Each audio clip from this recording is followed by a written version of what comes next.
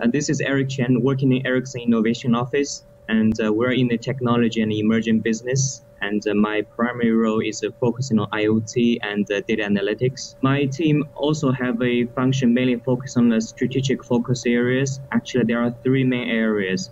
Number one is about IoT. Number two is about data analytics. And number three, we're looking for killer applications in the edge computing when 5G is coming.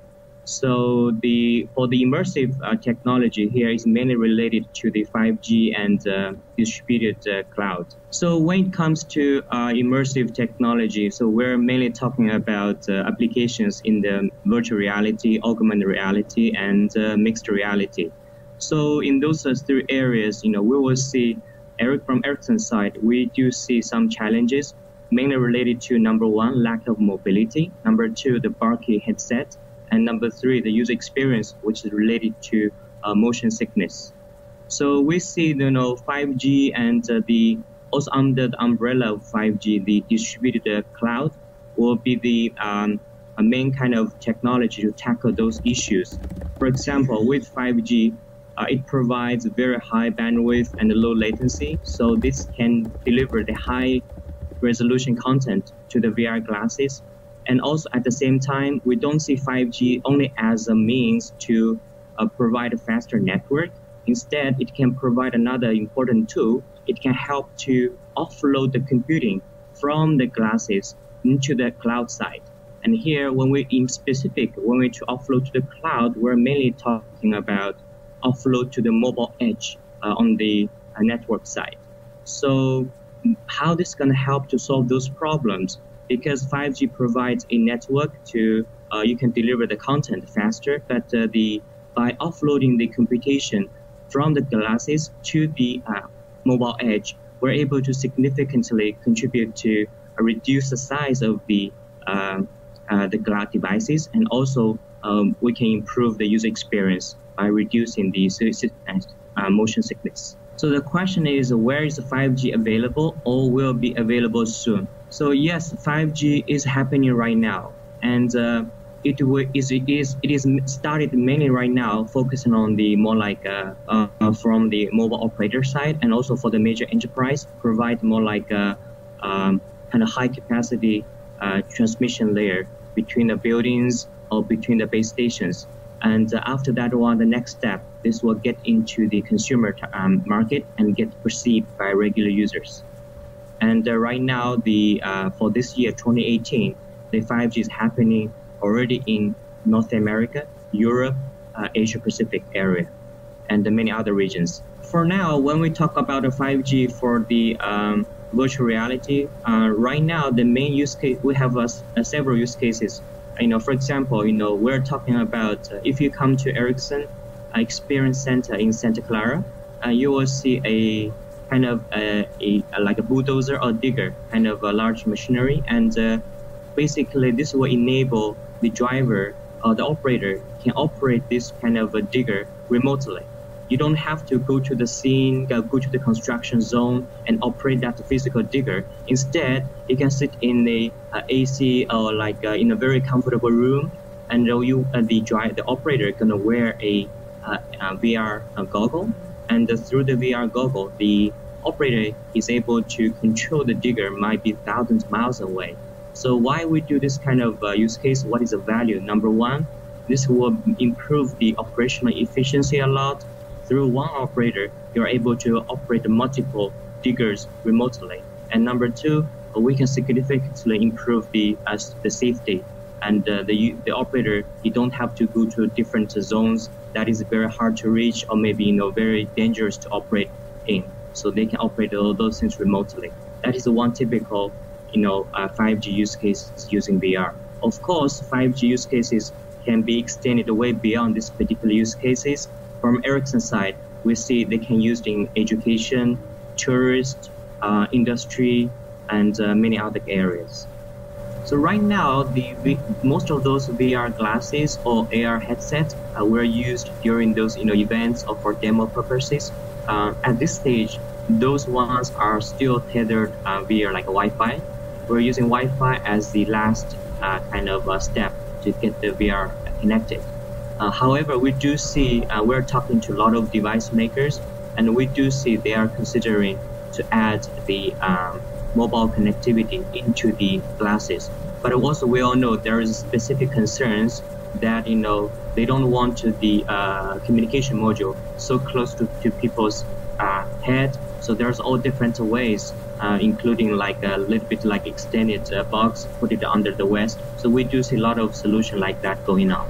Question was, if there are lots of headsets all in one room, is there any type of distortions? For example, when you do conferences, and there's a lot of Wi-Fi connections that go down because there's so many, I guess, devices that are emitting some type of frequency.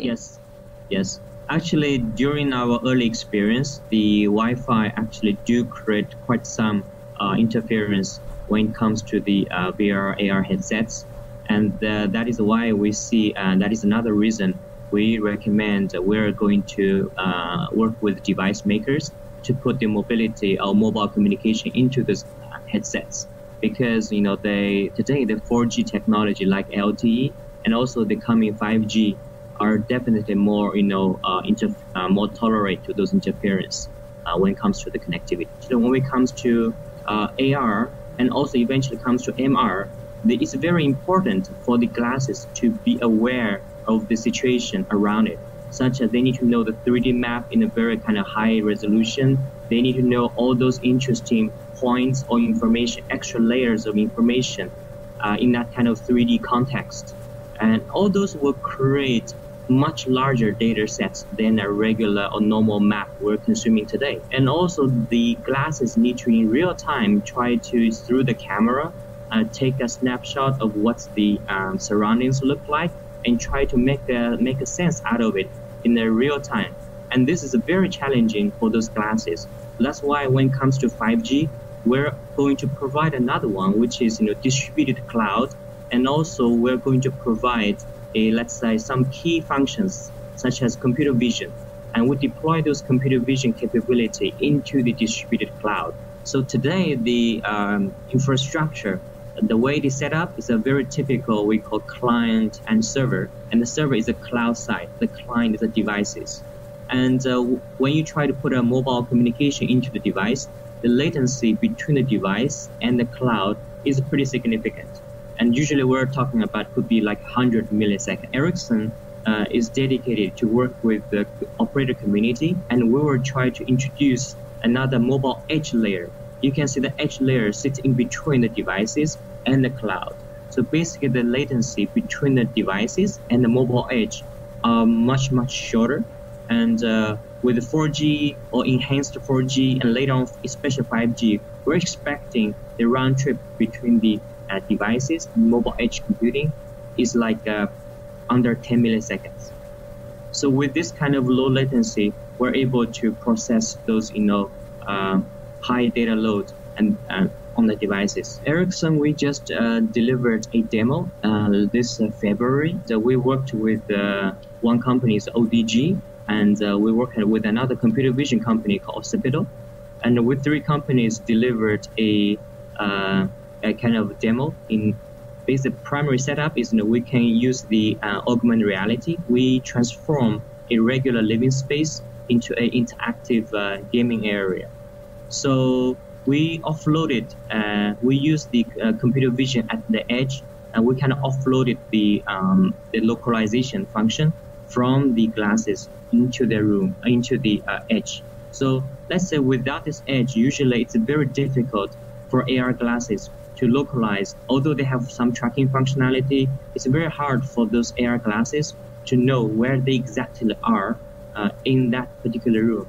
So we use in the SLAM, we kind of put SLAM function on the network edge, and we use the SLAM function to help the AR glasses to localize where it is. I sit in the innovation team, and we incubate a lot of new ideas. So what I described today, especially about those like computer vision, especially about this distributed cloud part, I mean, it doesn't mean they are already in a kind of official product. It will get launched soon. Instead, that means, we are doing a lot of exploration in that area, and we treat them as more like a potential kind of applications and potential business growth areas for the company. In relation to privacy and all of these tethered headsets, and you're taking in information of people's private spaces, are there special security protocols or firewalls to make sure that people's houses or environments, I suppose, are safe?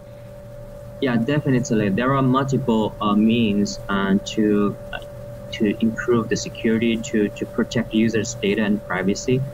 Some common. Of course, first one we have going to after all the common practice. Put the security rules, put firewalls, put multiple layers of protection, and we also need to, for example, here in this case, is first one we try to anonymize the information. So even though you get those data, you don't really know who the data is associated with, right? Number two, and we're going to follow the best practice of protect the data while it's in motion, while they're being transferred from the devices to the cloud, and while the data is in rest. So while the data is stored, we're going to encrypt them. Cloud has the capability of store large amount of data. So there's a tendency the cloud try to store the data much longer, or because they want to use it for some future purpose. But when it comes to the edge, for the micro data center, it does not have a lot of storage there. So what we tend to do is we take a video, we analyze it, right away we're going to delete those data. We don't even have the need to store those data. Actually, from this way, it's actually can be safer than the cloud architecture because we don't store them. Is there a website that we can go to find out more about specifically this innovation part of what Ericsson is doing? Yes, and I think we have a lot of information on the Ericsson.com website, and you can definitely see a lot of information about 5G and the distributed cloud.